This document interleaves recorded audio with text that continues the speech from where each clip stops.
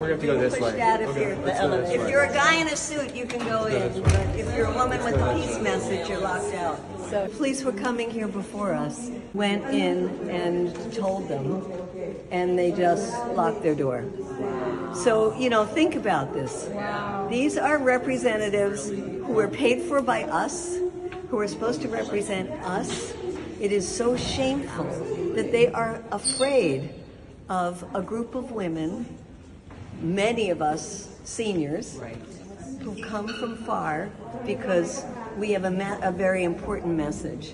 Congresswoman Foxx is the chair of the Education Committee. She does not want to be educated.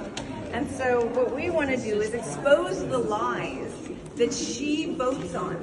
That's not education. That doesn't help the public. Lies do not help us. Matter of fact, in the world, they make us look stupid.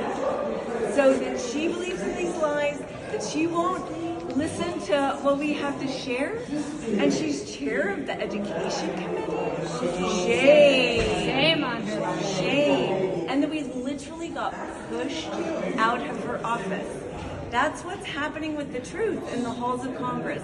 We get pushed out of the office for sharing the truth. Here are some of the lies that Virginia Foxx, the chair of the Education Committee, said.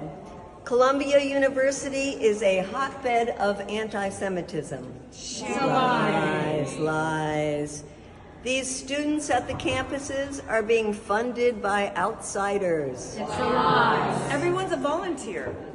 She accuses the officials at these universities who let the encampments go on of gross negligence. What a lie.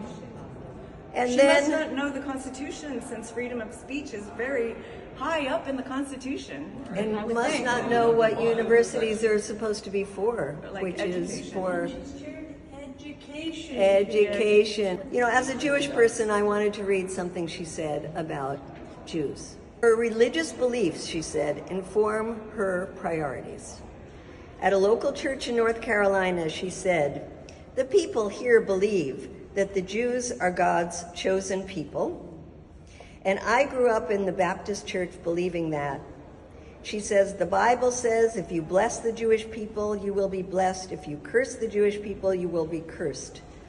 And then she goes on to talk about the Jewish people as if they were the Israelis who are committing ethnic cleansing, who are committing genocide. She conflates the issues of Judaism with the issue of Zionism.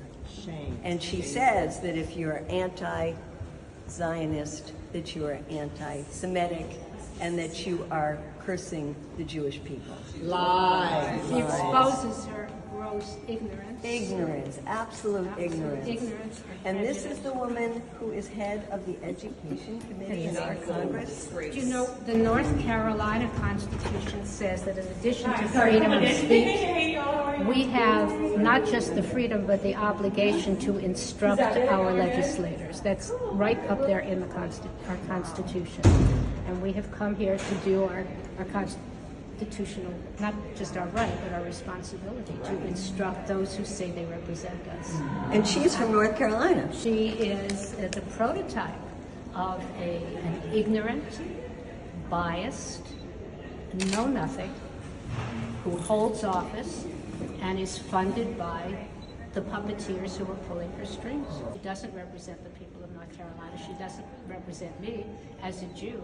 Oh, come, let's not ignore it.